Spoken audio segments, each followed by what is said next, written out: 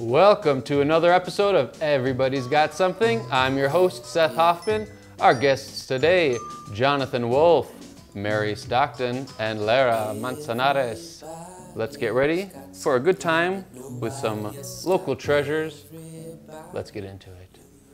Well, I'm so blessed to be here with such wonderful, inspiring people. I'm so thankful to get to have the opportunity to learn from these amazing people. Today, our first guest is the Fractal man himself, Jonathan Wolfe. Jonathan, how are you doing today? I'm doing fantastic. Thank you so much. And you're looking, every time you impress me more and more with your beautiful attire. Well, thank you.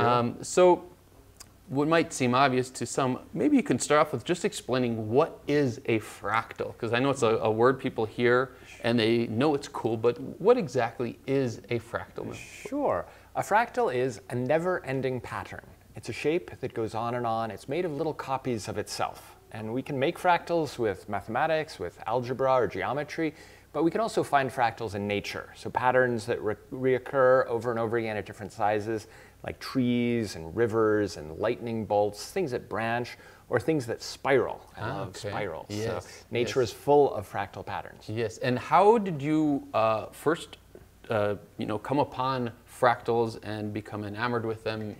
Well, it's a fun story. I discovered fractals when I was in high school at the Albuquerque Academy, way back when, and I started doodling them on graph paper. You could just draw fractals. You don't even need computers. And did you know what a fractal was, or you were just drawing and someone said, hey, nice fractal? No, a very good friend of mine showed me. He introduced me to the concept. They'd actually only been discovered a little bit before that, so it's kind of a brand new form of mathematics. Okay. And then I came across this back in the late 80s when I was in high school, and I fell in love with it. It's like, wow, it set this spark going that's just been growing and growing. And then later I got a computer and started making computer-generated fractals. And eventually I started this nonprofit called the Fractal Foundation to inspire interest in science, math, and art using fractals. Okay, and I'm curious because the idea of the Fractal Foundation, from the very moment that idea came to you to when it came a reality, because many people have a dream or a cool idea, but the magic is when you can take that and bring it to a real thing in the world. Can you just tell us, how do you take the idea and make it a reality? Oh, that is such a great question, Seth. And one of the most satisfying things that I know is taking ideas out of your head and putting them into the world. And often it takes a lot of patience. It takes perseverance, persistence, not giving up. These are some of the lessons that I've learned through making fractals. So I just kept doing what I loved, right? Just talking about it, sharing it, teaching fractals to people. And it just kind of unfolded almost by this, I don't want to say accident, I like to call it fractal fate, right? Life just brought me into this place because I kept doing what I'm passionate about.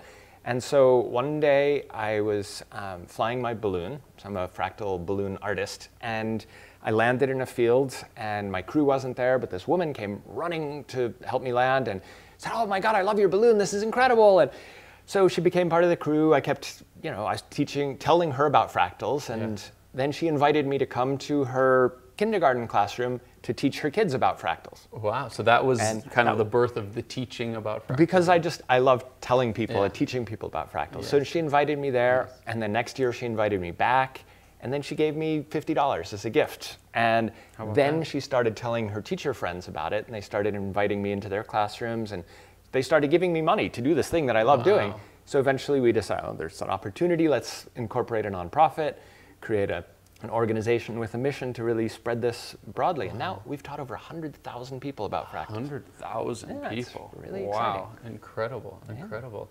And is so far just in Albuquerque and all over New Mexico or beyond? Beyond. That's a great question. It started here in Albuquerque. This is what I like to call Albuquerque is the fractal capital of the world. It's the epicenter of the fractal revolution. But now we teach all over all over New Mexico. I've taught in many different parts of the US, and I've taught fractals internationally, as far away as India. And we have these international programs, we call them fractivities, things people can participate in. So we have, for example, the Fractal Trianglathon, where we make little fractal triangles, we teach kids how to do these. We put them together in bigger and bigger copies of the same shape. We filled the entire Albuquerque Convention Center with fractals made from kids as far away as Australia, India, okay, Japan. so they did them and they sent them all And in. I often get packets in the mail from teachers all over the world saying, here's our fractals, please contribute. We want to be part of this phenomenon. Incredible, Really incredible.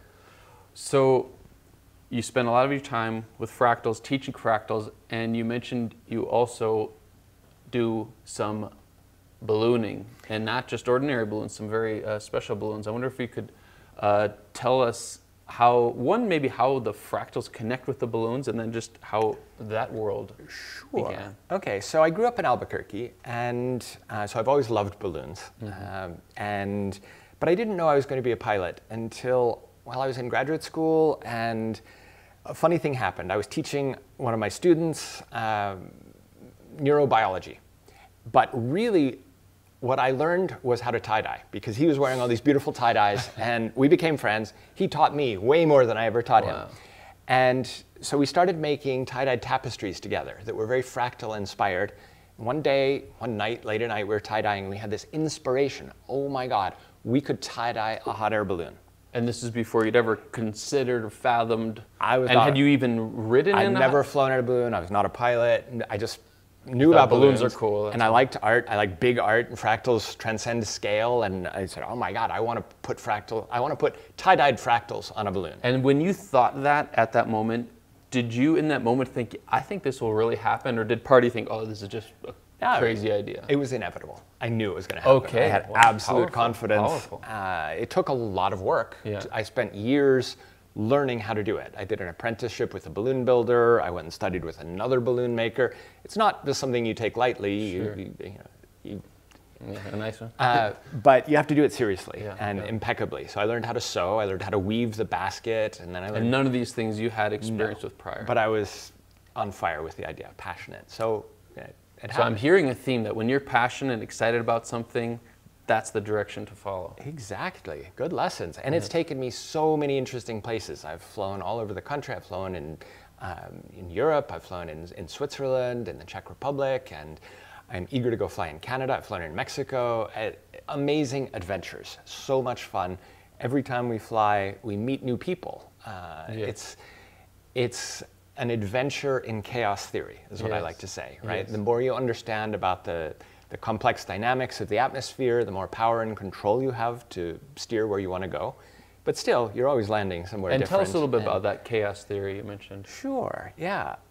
The atmosphere is a chaotic system. Okay. But really, most of what we experience in nature is an example of chaos theory. And this is such an important lesson, right? At the Fractal Foundation, we like to focus on fractals. But really what we're teaching are the underlying lessons of chaos theory and complexity, because that's how nature works. Fractals are the visual representation of complex, chaotic, dynamic systems. Those all sound really abstract and weird and stuff, right? You do not have to be a PhD, neuroscientist, or whatever to understand these things. Fractals make them accessible and interesting, and the lessons are powerful. The lessons are that we're all interconnected, right? And that small differences can lead to big changes in the outcome, right? We call it the butterfly effect. And what I love teaching is what I like to call butterfly power, right? It's such an important lesson because there's a lot of frustration and cynicism and despair. What difference can I make, right? There's 8 billion people in the world. I'm just 1/8 billionth of humanity. Can I possibly change anything? Actually, yes, right? The lesson of the butterfly effect is a butterfly can flap its wings and it impacts the atmosphere. And that impact doesn't just dissipate and fade away. It actually ripples out and impacts other things that impact other things. And that butterfly can actually help cause a hurricane on the other side of the planet 100 years from now. Wow. It actually works that way. You can't prove those connections always, but they do happen. And what it teaches you at a social level is that any individual can impact their community around them. And that impact ripples out and can actually change the course of history. It's fantastically inspiring. So that gives me great hope and optimism because we are infinitely creative. And now we have this technology for being infinitely connected. So you have a good idea, you can inspire other people, and suddenly you can broadcast that. And people all over the world can join and start doing what you're doing, playing together, creating better ways of doing things together. This is what I like to call fractal power. Yeah, that's. I like that. You know, it makes me think of how, you know, people, I think, like you said, tend to feel, you know, insignificant or helpless in this world we're living. But just little things when you're driving, like the most subtle things when someone either waves you to go ahead or cuts you in front, how much that affects the rest of your day and the rest of your interactions. And so just thinking how powerful we are. I've been playing this fun little game, and it's been rippling out. I try to go for 2 weeks without complaining or criticizing. Right? Wow, how's that? It's been extraordinary, right? What it does is I show up like this happy, wonderful person to people, and it's like, that's not my intention, but it's like, people are like, wow, there's something cool going on with him. And those little changes, that spreads, right? And it's just so much more fun, satisfying to live in an empowering context where I'm not just being a victim and complaining, the guy, he's just like a loser. If only it wasn't for those people, I'd be doing better. It's like, no, it's like, be sympathetic, be supportive, be positive and uplifting, and just don't spend your time, waste your energy complaining. Right, because you think when you're complaining, it's not just having an effect on someone else, it's probably we suffer from it the most. So how far into the are you 2 weeks in already? Or no, I've been trying this for a few months, and I actually haven't made it a full 2 weeks. How far have you got? I've gotten about a little over a week, like 8 or 9 days. That's impressive. And it's really good. It's like flexing a muscle in your soul. And it's a really good exercise. You inspire me to attempt that. That was my hope. And maybe others who are watching can take on this game. And I like it. It changes the world. That's what I'm talking about. Well, in our last couple of minutes here, I wonder if you could just let us know what are some things you are excited about coming up for you, and also just you've given us lots of, usually I save some words of wisdom at the end, you've given us many nuggets of them. Thank you. So maybe if you can just leave us with what you're excited about, and any other closing wisdom you can share. Sure. Well, I'm excited. This is my favorite time of year coming up, the fall. New Mexico turns really beautiful, and well, I'm going to Burning Man, which is an amazing art community, temporary civilization up in Nevada, which has inspired me greatly. We do a regional New Mexico Burning Man event in July, so that's great opportunity for creative community and self-expression. So that's fun. And then after that comes my very favorite event of the year, Balloon Fiesta. And I really hope you can join me and bring Shane and your family. And we fly from launch spot S2, Skydive 2, that's at the northeast side of the field, in Infinitude, the world's most beautiful fractal balloon. And I'm so excited to get to share that with our people here in New Mexico, but visitors from all over the world. It's a really exciting thing. We also have a First Friday Fractals show that is in the planetarium. And we'll post links and stuff to that. That is a wonderful opportunity to learn more. It's the first Friday of every month in the Natural History Museum Planetarium. It's in Old Town here in Albuquerque. And we do it the night before Balloon Fiesta begins. So that's like a great kickoff for the whole week. And so I'm really, really excited to get to share what I'm so passionate about. Well, Jonathan, thank you so much for our conversation today, and also being just an inspiring person of positivity and passion and fun and knowledge and all these things you bring. And a wise man once said to me that great ideas don't happen by keeping them a secret. And that wise man was you, actually. I don't remember. So, Jonathan, you are a visionary whose visions really come true. And I thank you for your time. And it's an honor to know you, and look forward to all you will do in this world to come. Thank you so much, Seth. All right. We'll right back at you with all those fine words. All right.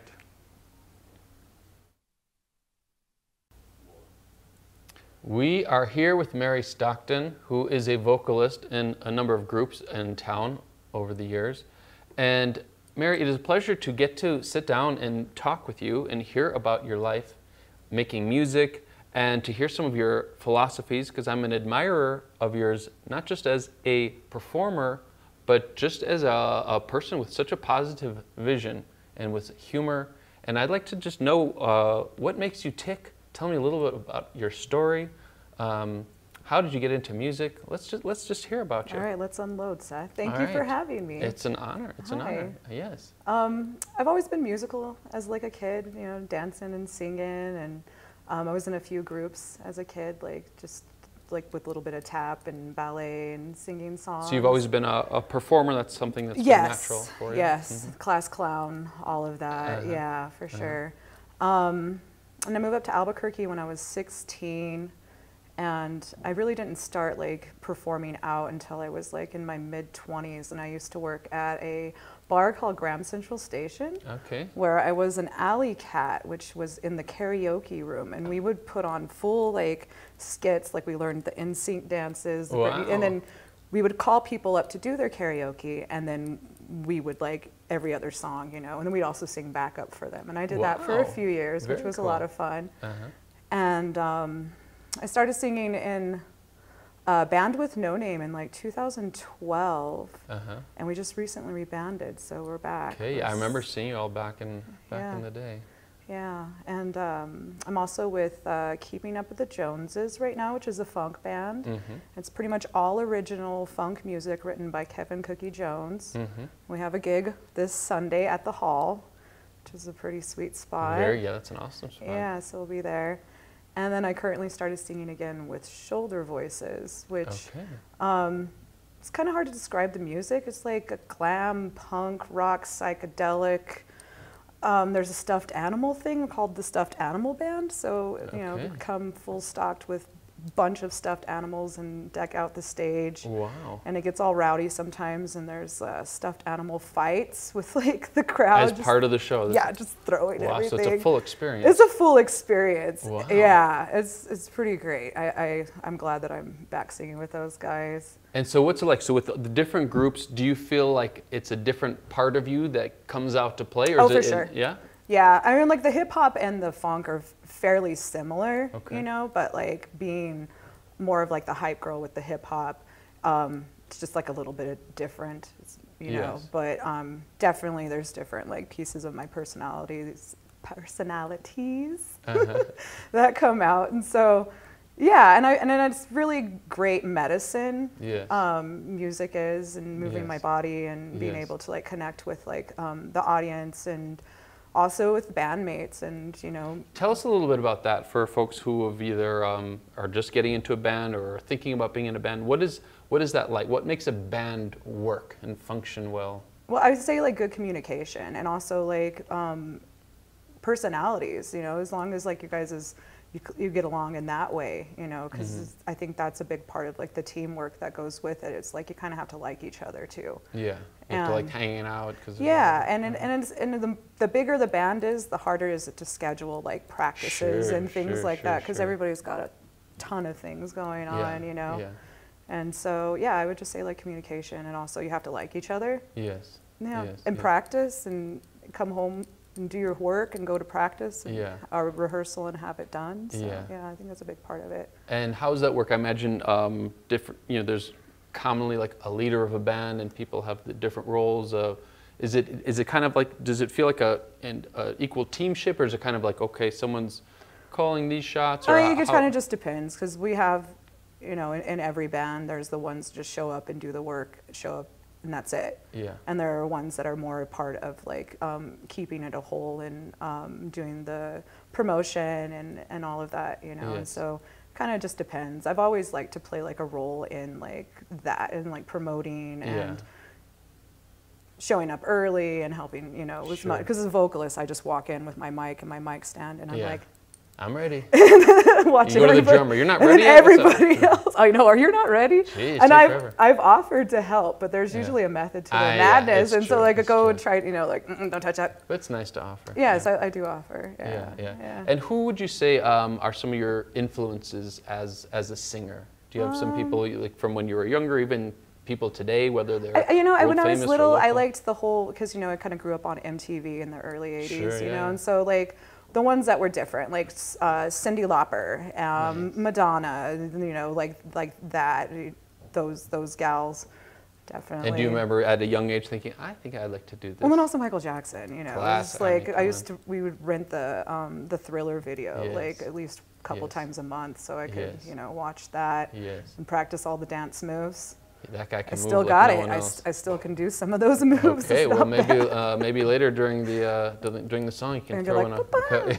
Yeah. Just a little bit. I think yeah. that would fit Stand By Me very well. Yeah, I think so. I could do like a spin. Yes, yes. Yeah. So something else I would like to ask you is because I, know you a bit from social media as the world we live in, and I know you've had a full life, lots of things, but you just seem to have a very positive attitude through all that's happened. I know life has not been an easy thing, but the way you take things and you just seem to have a very, I don't know, inspiring outlook. I wonder if you can tell us about that. Well, for me, it's just because I have had a full life of experiences, and it's better, not bitter. I mean, don't get me wrong, I do have days of where like I'm, but I don't like the way that feels. I don't like the heaviness. So I always look for things that lighten things. If it's like a splash of color here, my breathing exercises, moving my body, just going out in nature, hanging out with the dogs. The dogs are great. Yeah. Like the dogs are also a big part of,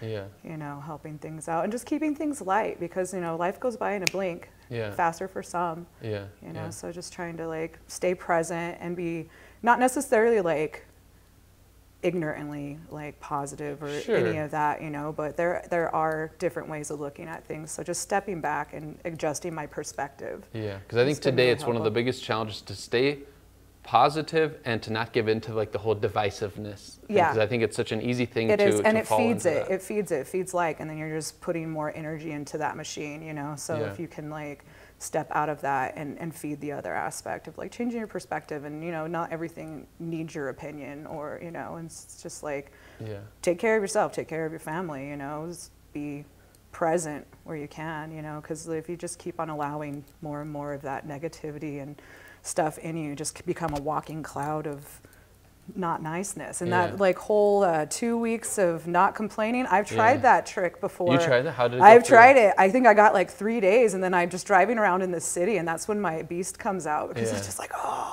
Driving is the real test. It is a test. It is. Like when you want to turn right and you're in the right turn, someone's I was not like, turning what? right. All of a sudden now we're doing construction again on this street for the 3rd time this year. Yeah, so that'll be the big test when we get in the car. It'll be like a reminder. Yeah, just like pretend that you're somebody else. Yes. Yeah. And did you have, a parent, grandparent, someone in your life who kind of set you with the attitude you have? Is that something you came upon on I feel like your it own? was a survival like thing that I just came upon myself in general. Just kind of seeing what doesn't work for people. Yeah. And just practice makes the master. So, just like that, keep on practicing, not complaining, keep on practicing, changing your perspective, We are very little on this big planet. Yeah. Our problems seem really huge sometimes. Yeah. But and life keeps on going, and it's pretty beautiful. Yeah. All of it. Yeah. Well, I appreciate what you put out into the world, both musically and just your spirit, because I many times, coming across your posts, whatever, I just smile or feel a bit more positive. Which there's so many things out there are not that way. So I really appreciate that.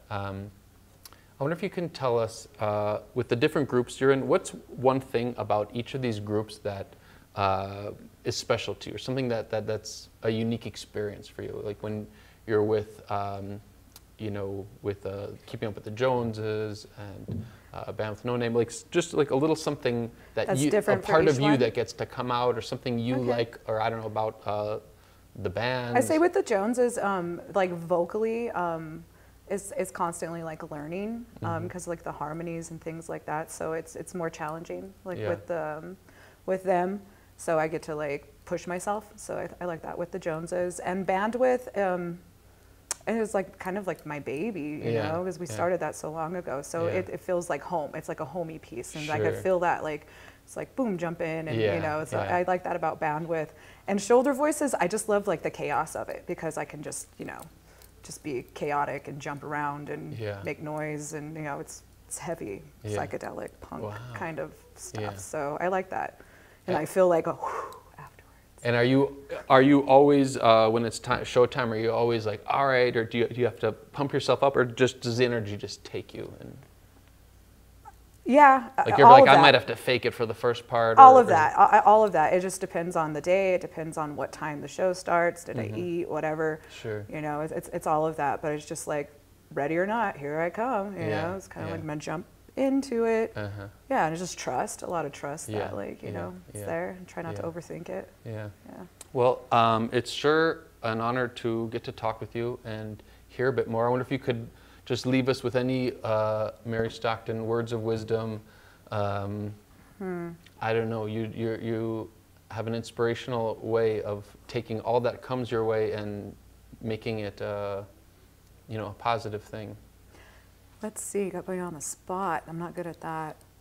Or it could be a words of wisdom that someone shared with you, maybe when you were at a time in your life. Huh. I mean, it sounds like doing what you love is a good recipe. You know, it's just no pressure. A good laughter and sleep are the best medicine. Okay, yeah, there we go. Laughter and sleep, excellent. The best medicine. Excellent. Yeah, excellent. That's a good one. Okay. Yep. Okay. All right. Well, we'll when we post this video, we'll post where your upcoming gigs are, so people can come check you out. But I just want to thank you for what you put out into the world. As Jonathan was saying, that we, you know, as a butterfly flaps their wings, and I don't even know if you realize how much you add to the world. Loca. Yeah. See, there you go. You're providing the best medicine right here. So, Mary Stockton, thank you so much. It's an honor to know you. I look forward to hearing and seeing you much more over the years, and bless all you do. Thank you, Seth. Thank you. All right. Take care.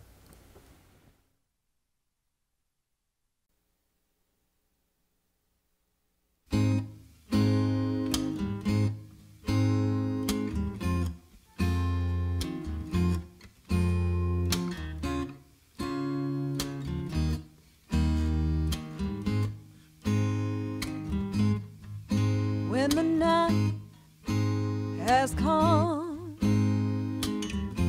and the land is dark and the moon is the only I will see.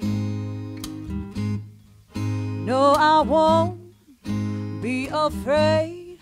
Oh, I won't be afraid. Just as long as you stand by me.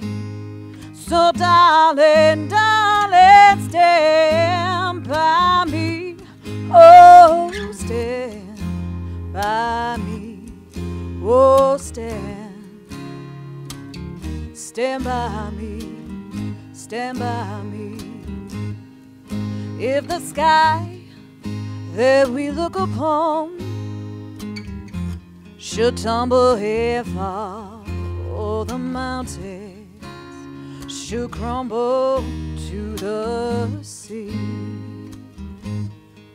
I won't cry, I won't cry, oh, I won't shed a tear, just as long as you stand by me. And darling, darling, stand by me. Oh, stand by me. Oh, stand by me. Stand by me.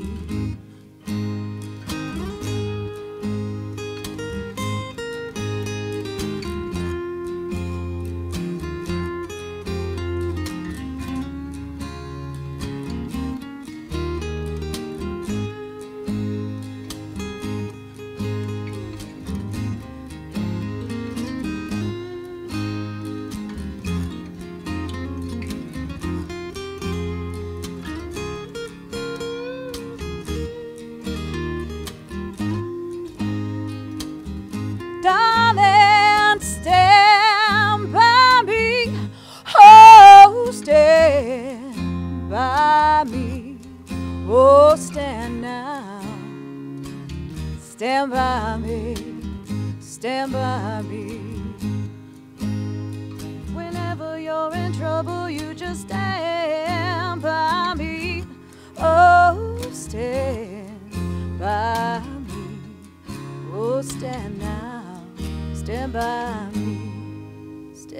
by me.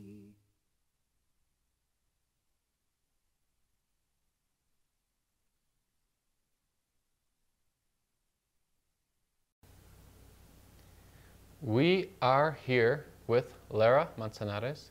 Lara, it's a pleasure to be here with you. I've been a fan of following your music over the years, and I look forward to hearing a little bit about your story, what inspires you, your hand weaving. Tell us first off, for those who don't know you, a little bit about where you're from, how you got into music. Thank you, Seth. It's great to be here.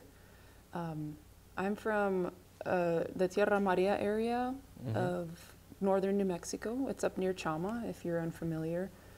I grew up on a sheep ranch. My parents are sheep ranchers and hand weavers. If you've heard of a business called Tierra Wools up north, that's my family. That's us. So I grew up out on the ranch, weaving during summer breaks, that kind of thing, and then taking music lessons with a fellow named J.K. Brown out in Bloomfield, New Mexico. He was sort of an old bluegrass guy.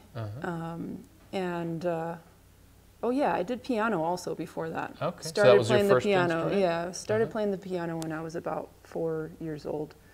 And so music has just always sort of been part of my life. And when you played piano, was it, were you singing back then as well? No, Was it, okay. I didn't start singing until high school. Is that I right? think. Well, I always wanted to sing. I was Yeah. always singing my own little songs Sure. to myself. Yeah. But singing in public, like, that's a different thing. Sure, I was very quiet in school and very self-conscious. And yeah, my guitar teacher and my grandma kept trying to convince me to sing once I started learning guitar. Did you come from a family of singers? Is it something, or just No. figured, oh, guitar, so you should sing too? No, didn't come from a family of singers, just a family of ranchers. So if people in my family didn't just like break out into song. Like Yeah. I've seen interviews with people where they're like, oh, my whole family Yeah. sings and we all just get sang together all and the time. sing, and Yeah, it's yeah. like, oh man, that would have been so Yeah. amazing. Yeah. No, I always had my little songs going, and it wasn't until high school that I actually started to sing in public. I started singing at farmers markets. I sang With- at the with your guitar? with my guitar. I started busking. My first one was the Los Ranchos market. Wow. So I was super shy, but once I started singing, people started putting dollar bills in my case, right? And I couldn't look. I was just like singing my song and like. And then, you're like, And then "Whoa, at the end, I looked at my guitar case and there was a bunch of dollar bills. It was like $50 or something Wow. in the end, It and couldn't I have was been that bad, and I I was mean. like, okay, maybe I could do this. You And know? so I'm curious, so from going to not singing in public to doing that, was that a big thing to kind of push yourself out of the nest to say, all right, I'm going to do this?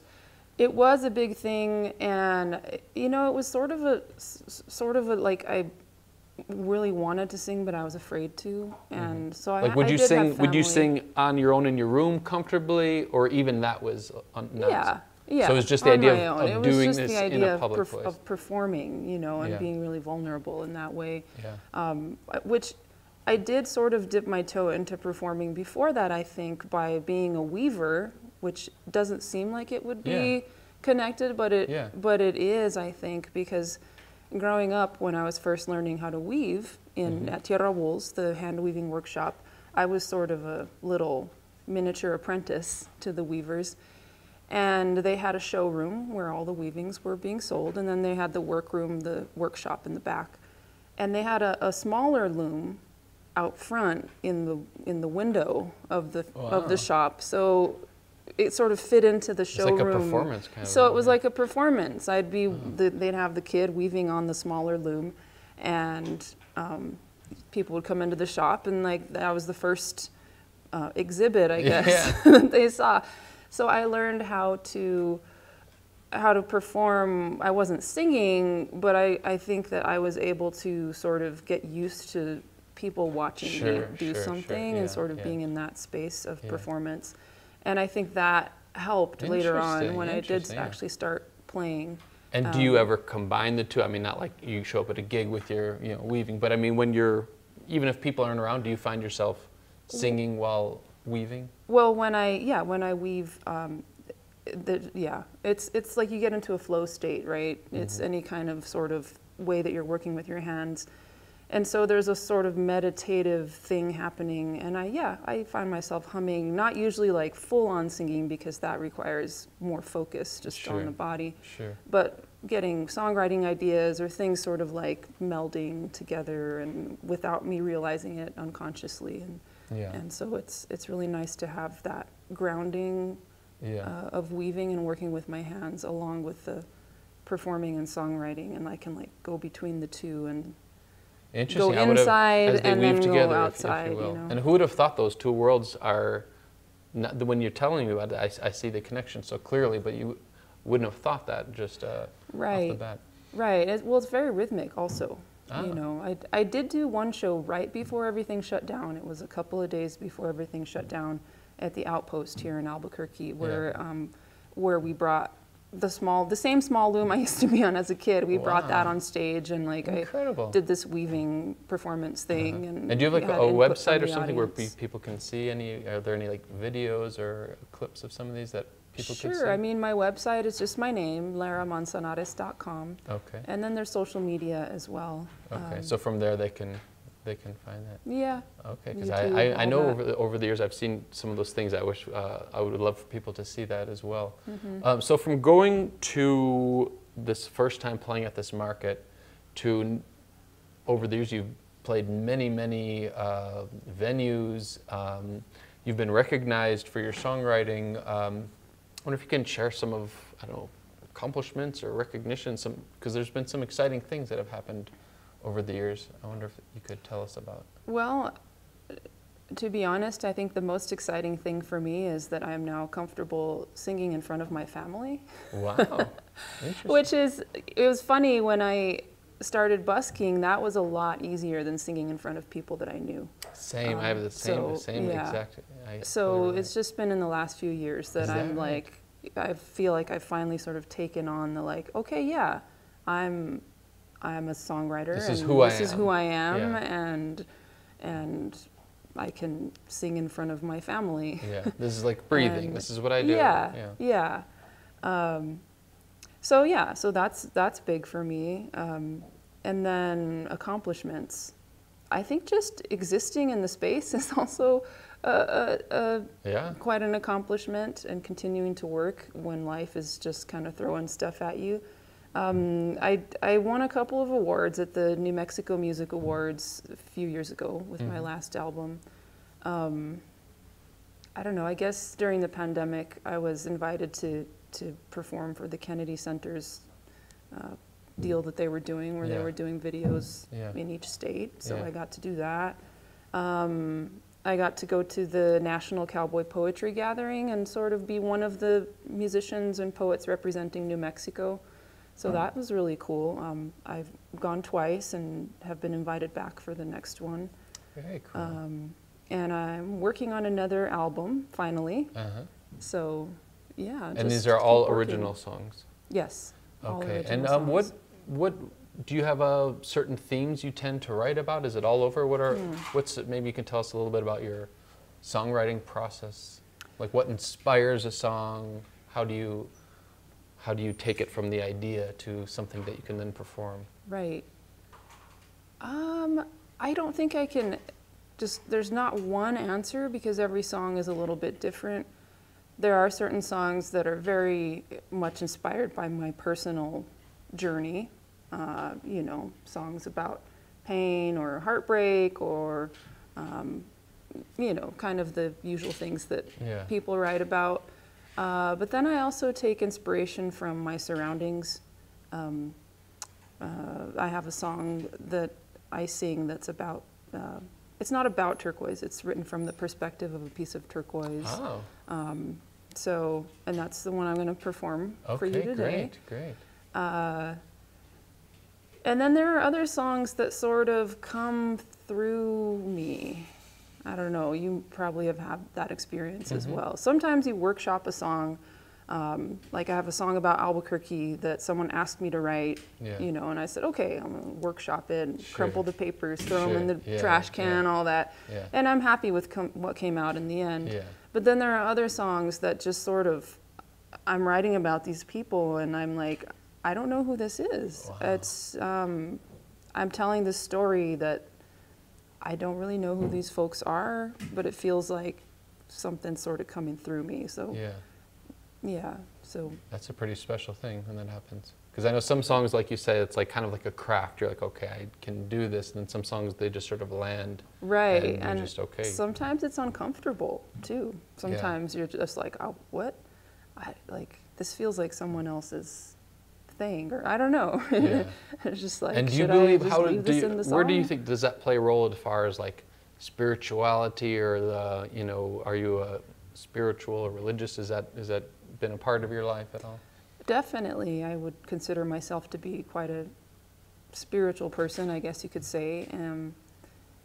And for me, part of that is just remaining open to the elements that are surrounding us, to the earth, the land, the water, the sky, any ancestors that are, I think they're still here. I think they're still with us, you know, either watching over us or just kind of still here, but in a way that we maybe can't see them with our eyes.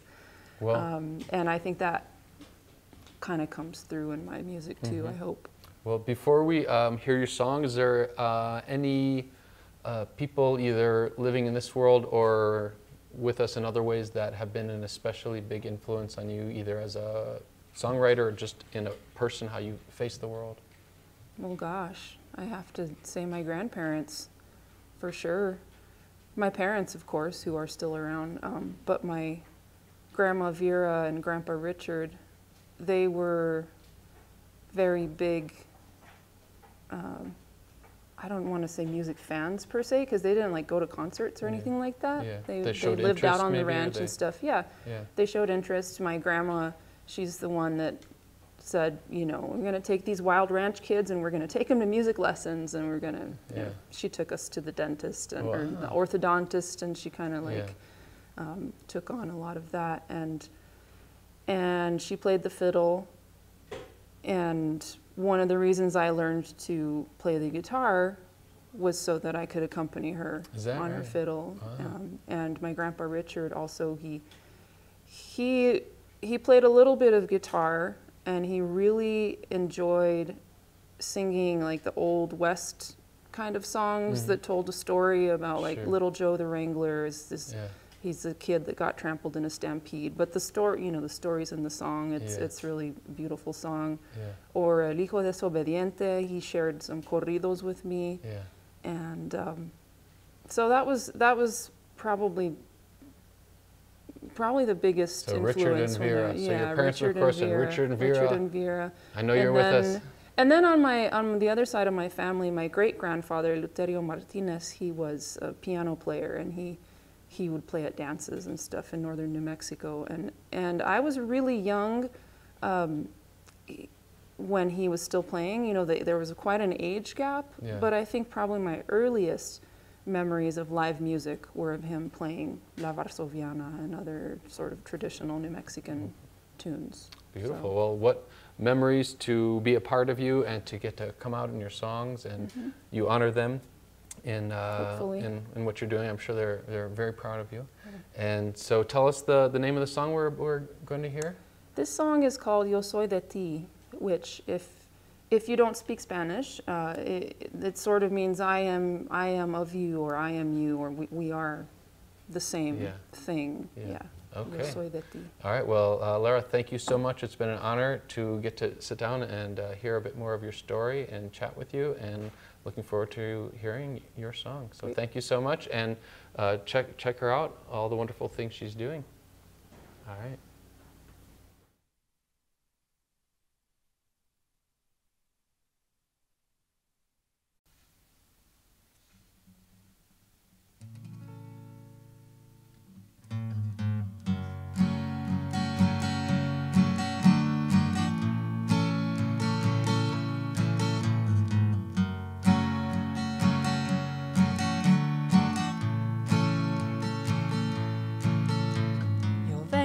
De la tierra colorada donde nacen las mesas. Por